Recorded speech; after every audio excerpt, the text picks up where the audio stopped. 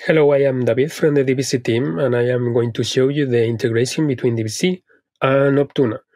So, the simplest form of integration is to import the DVC Live callback from DVC Live Optuna. If you have a simple objective function, you can just pass the DVC Live callback to the study.optimize call by Optuna. This will create an individual DVC experiment for each iteration or trial. You can visualize all the experiments in the experiment table, and because each iteration is a full DVC experiment, you can perform actions like selecting the best one and creating a Git branch from it. If you are instead using Optuna alongside an existing machine learning framework, like Keras in this example, you can import the DVC Live integration for that machine learning framework, like Keras callback in this case, and use it inside your objective function. So you first initialize the live object, you log the parameters of the trial, and include the callback inside model.fit in this case.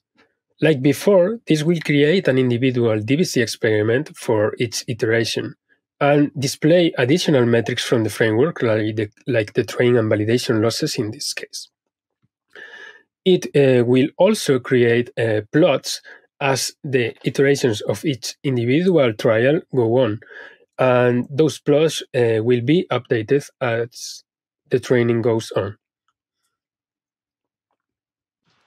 Thanks for watching. If you enjoyed this product update video, please like and subscribe. Thanks, Stevie. And feel free to post comments and questions below.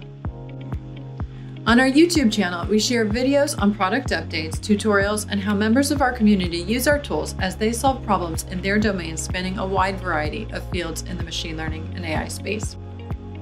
See the description below to find links in the docs for our tools. Also visit our blog where you can find tutorials on our tools as well as product and company news.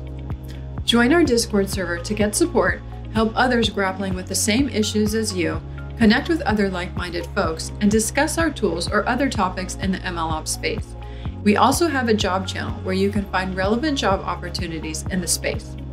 Finally, if you're really serious about taking your MLOps skills to the next level, we offer a free online course that is designed to help you understand the iterative philosophy and achieve your MLOps goals.